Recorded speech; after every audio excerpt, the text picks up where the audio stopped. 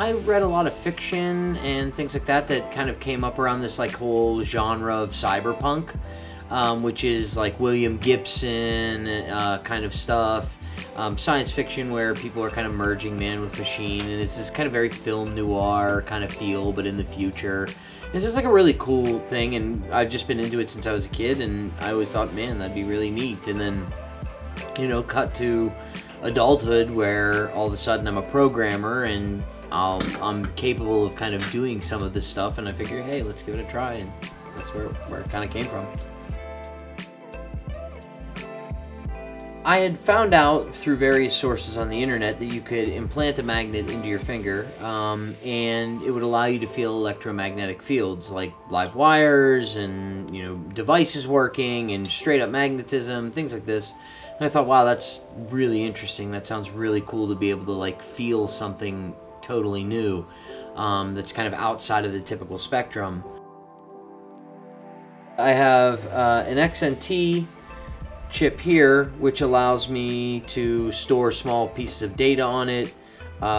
This one I have GPS coordinates to my house. This is our North Star device. It was implanted right along, you can still see the scar. This is the second one that I had implanted. The first one, we had a little bit of a problem with the design of the board, so it stopped working, but yeah. It's just a simple light, and it runs at extremely low power, and so it'll like last for like 5 years, and you'll just be able to run a magnet over it, and it'll just turn on for like 10 seconds, and it glows like really bright underneath your hand. When we wanted to go get it done, we went through piercers and body modification artists. So these are people that kind of operate outside of what you'd consider standard medical practices, and instead they kind of they're more focused on modification of the body and this sort of thing. So yeah, I'm getting one of these in the next couple days. Hey, people! Also, I remember such cassowaries. Oh no, we don't get those here. We're on top of Queensland.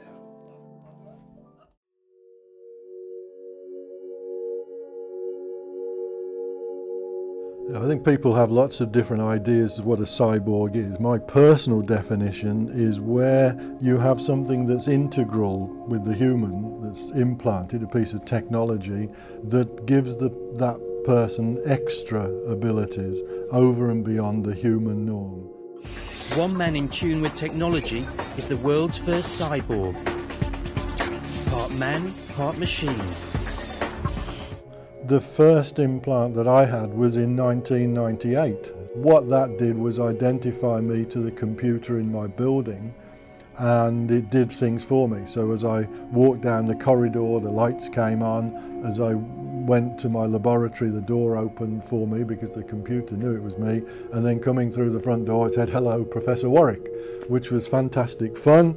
The implant was subsequently taken out. It was doing it for an experiment, and I have to say I missed it. It's almost like missing a friend or a relative for a few days just to get used to being ordinary again. Nobody had done that until 1998. So it's been the last 15 years or less that a biohacker grinder community has grown up. The last implant that I had, there were 4 consultant neurosurgeons involved. This was an implant going into my nervous system though, and it was the first time it had been done in any human. Since then there have been a number of paralysed individuals that have had the same implant. Kevin was plugged into a computer which monitored the nerve signals from his brain to his arm, receiving and transmitting them as radio waves. With the signals from his brain, Kevin could not only turn on lights, he could control a wheelchair. And from 5,000 kilometres away via the internet, he succeeded in getting a robot hand to mimic his own hand movements.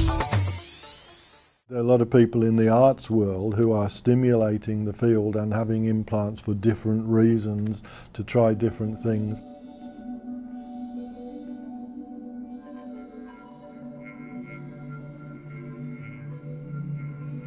Since I was a child, I was told that I couldn't see color, so I wanted to extend my perception of color but I didn't want to change my sight, because to me seeing in grayscale has many advantages. So I just wanted a new sense for color, and then I tried different methods when I was a teenager. So this is an antenna that allows me to perceive colors beyond sight. So instead of seeing color, I can hear colors, and I can sense colors that go beyond the spectrum. So it includes infrareds and ultraviolets. It also has internet connection, so I can receive colors from other parts of the world, or I can also connect to satellites, and then I can perceive colors from space. So it's a way of extending my senses beyond my physical organs, sensory organs. I express my sense through different artworks. I either paint what I hear, or I transform into music what I look at. So if there's a face, I can transform the face into music, because each face has different colors, so there's different notes, or do sound portraits. And then also, if I want to paint sound, then I can, if I listen to music or a speech or sounds that I like, then I can just paint them on a canvas. I wanted to become the technology, so then I started developing it into an organ. And then once the organ was done, I tried to find a doctor willing to surgically implant the antenna in my head, and then I found someone, and then he did the surgery, and then it became an organ.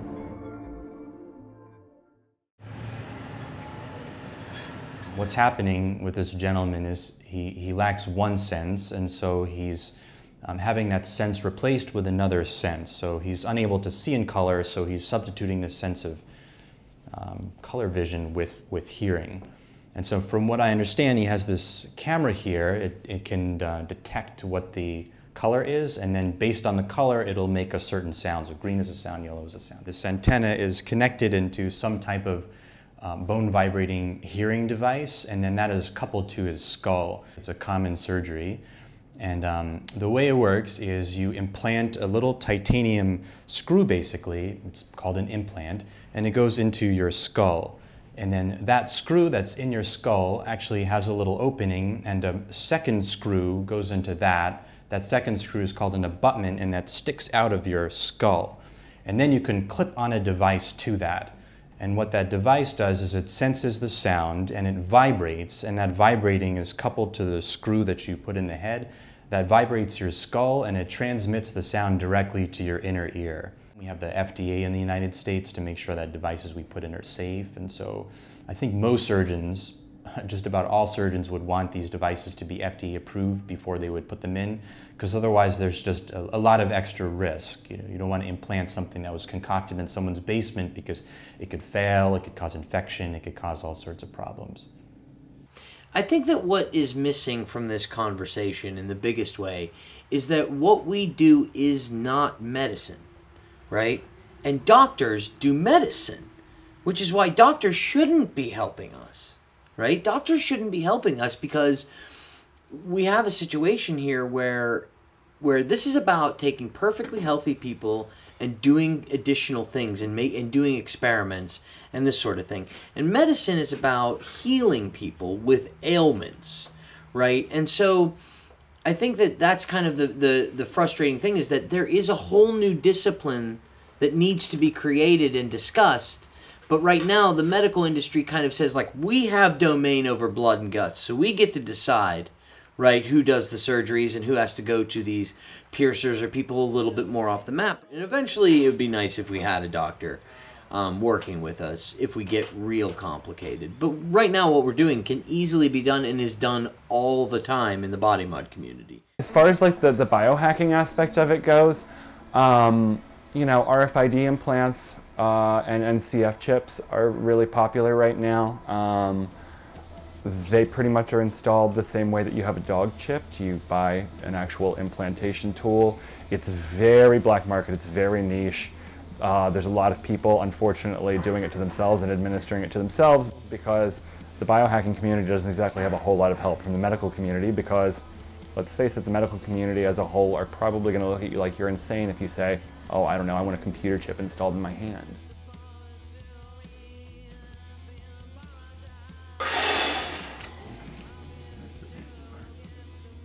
Everything else from the body mod side of it, it's still in its infancy. Properly administered, a subdermal implant's chances of infection, rejection, migration, etc. are so low as long as the practitioner himself remains aseptic. There's no greater or less chance of infection than any other cut or scrape.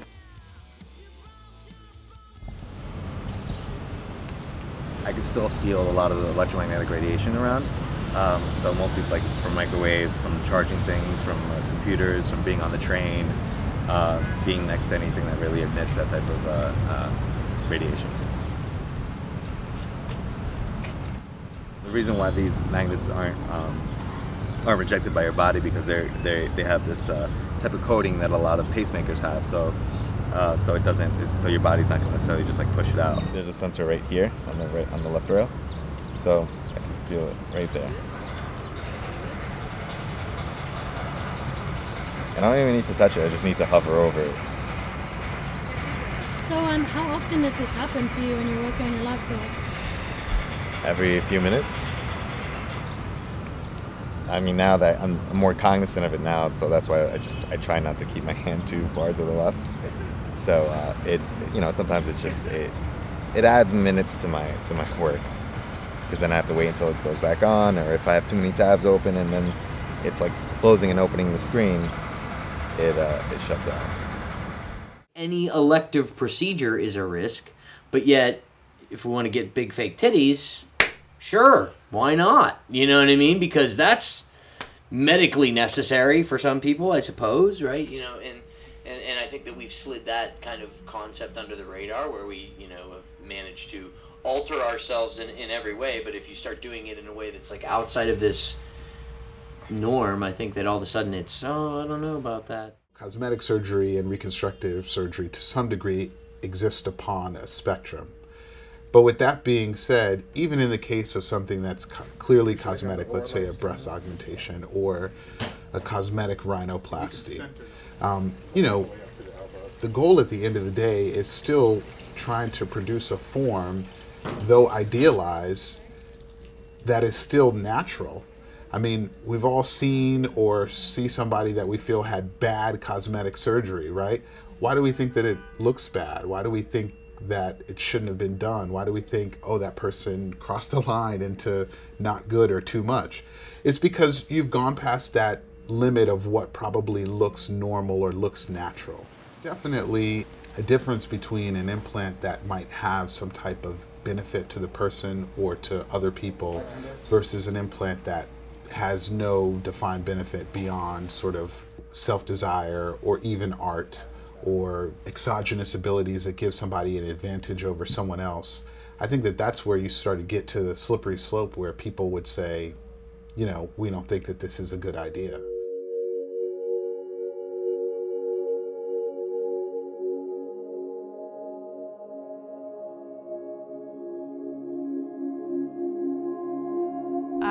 I have an implant that it's connected to online seismographs, so these allow me to perceive the seismic activity of the planet in real time. So every time there's an earthquake anywhere in the world, I get a vibration in my arm, and depending on the intensity of the earthquake, the vibration I get is stronger or lower. So this is an extension of my sense of movement, and this also connects me to the real movement of the planet. 1.3 earthquake in Mexico.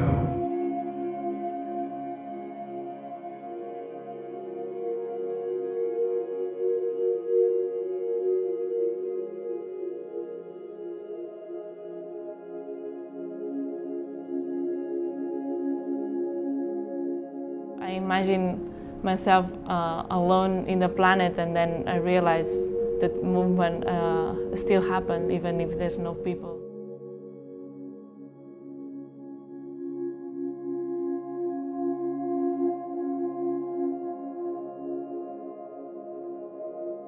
Because the planet constantly moves, and not only it rotates, but it shakes every day through earthquakes. I thought it would be amazing to transform this massive and huge movement to one body and be connected to the planet through movement and cybernetics.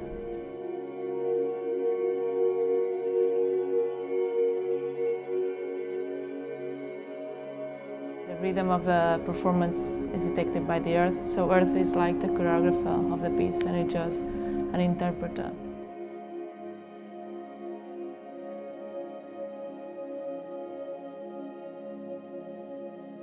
There's no real regulations that exist at this point, and we really think there should be, because that's what we need kind of to have a system in place here. We use Grindhouse in general uses FDA approved materials whenever possible. You know, there are silicones that are medical grade or other devices that have been approved by the FDA for, you know, in the body use. The reason we don't necessarily, Grindhouse doesn't attempt to get their devices FDA approved, first of all, it's a very lengthy and expensive process that doesn't necessarily apply to what we're doing. And also, once something is FDA approved, it then becomes something that can only be administered by a medical professional.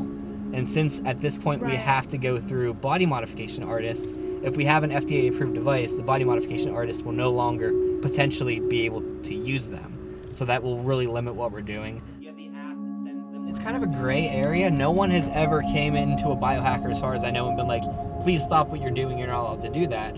But some states have very strict laws against what a piercer can do. For example, one of our members, Jessica, is from Boston, and in Massachusetts, you can't use a scalpel, you can't really cut it, you can't even do a silicone implant like most body modification artists do, because the laws are just very strict there. Whereas in Pennsylvania, we don't have laws that are that strict. So it varies by sometimes county to county, or city to city, or definitely state to state, and definitely country by country. So there's a lot of things we need to take into account. No one has tried to stop us yet. Once they do, I think they're going to start the conversation that needs to happen, and I think this is eventually going to happen. So it's something that society needs to think about and needs to talk about, and more people need to get involved in that conversation.